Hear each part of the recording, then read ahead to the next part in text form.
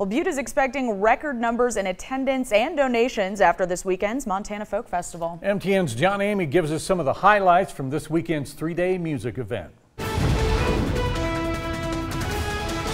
I'm walking woman, cause your grub stake is gone. The gold rush is over and the gold rush is on. Indications are that the weekend's Montana Folk Festival in Butte was quite a humdinger.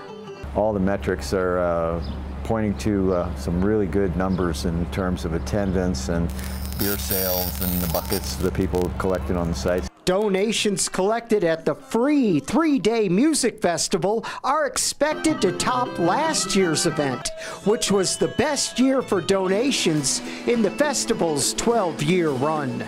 On the site, it was something like, I think, 124,000 in buckets, which is pretty substantial this year over the 3 days.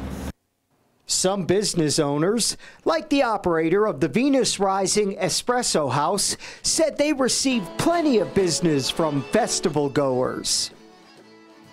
We get a lot of the people that head up to the hill, especially to the original, and they were so happy about the festival. Many people loved all the musicians. I'd ask who was your favorite, and they couldn't pick. And while the cleanup continues from this year's festival, organizers say they want more feedback from the public so they can find out how to make next year's festival even better.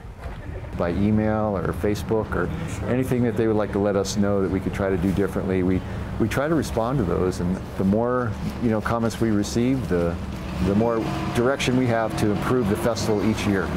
And Everett adds there will be another festival in 2020. In Butte, John Amy, MTN News.